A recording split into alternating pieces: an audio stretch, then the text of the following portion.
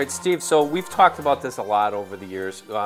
It's been popularized on TV for years. Yep. I think it's been used as a crutch. But from your perspective, is there such thing as a cull buck on any property, especially free-range properties? I don't believe there is. I believe the cull buck came, as you said, out of television.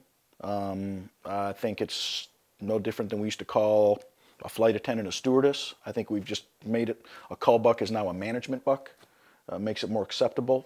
And it comes from the philosophy that we need to go out there and remove that individual to make room for others. That's never going to be a trophy, so that animal is of zero to little value. Let's get it off the property and make room for others. Outside of high fences, I don't believe cull bucks exist. There is a value to every individual that's out there, I believe. You'll see an antler, you'll see a buck that has 4 or 5 points on one side and just a spike on the other, but someone will call it, well, that's a cull buck, that's a managed buck. We need to remove that one.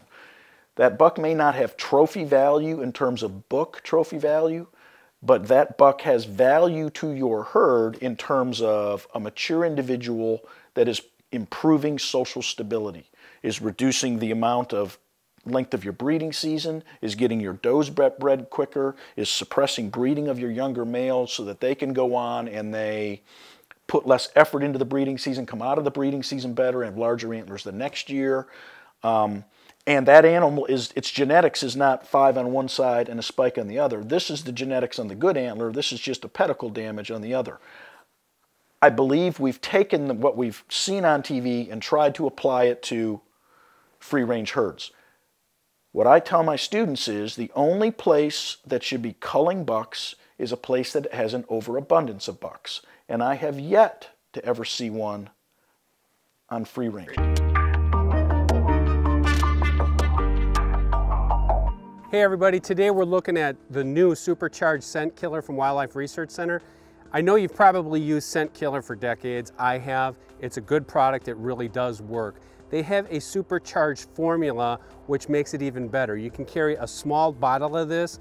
Think of it as condensed version of scent killer supercharged. The new formula has an autumn scent to it, kind of an earthy scent. I really like it, especially for my backpacks and my boots. All I have to do, light coating on everything, let it dry, and then you can go hunt. It really is a nice product. Just coat. You don't have to get crazy with this. You don't have to use too much of it. Just coat your boots, let them dry. They're going to be scent free. Nice on a day like this just to get this, just a slight saturation. Same thing with our backpacks.